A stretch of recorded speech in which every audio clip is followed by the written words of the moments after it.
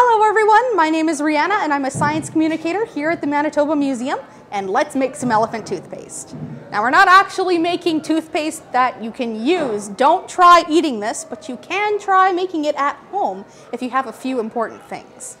To make elephant toothpaste, a beautiful puffy substance, you need some hair developer.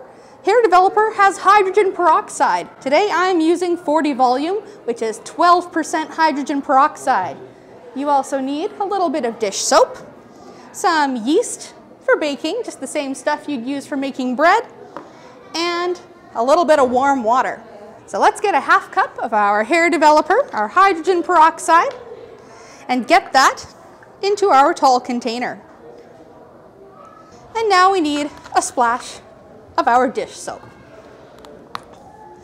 Just enough to give a slight blue color on top of the liquid. And give that a stir. Perfect.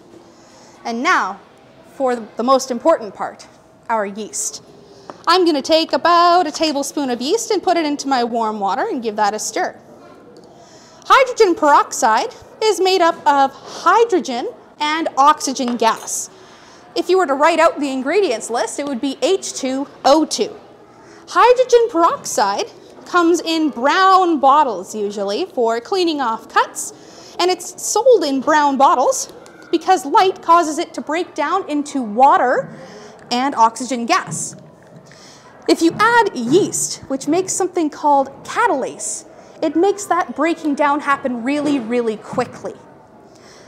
That little dish soap we put in there makes it so our lovely breakdown of gas gets captured in foam. And what's a little foam without some fun colors? So today we're going to make our toothpaste purple. Give that a swirl for some color. And now it's time for us to add our catalyst to get our beautiful puffy toothpaste. Here we go.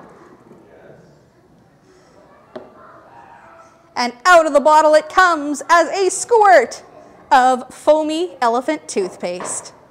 If you'd like to learn more about different aspects of science, come visit us here at the Manitoba Museum in the Science Gallery and learn about some space in the planetarium. We're open Tuesday through Sunday from 10 to 4. Hope to see you here soon.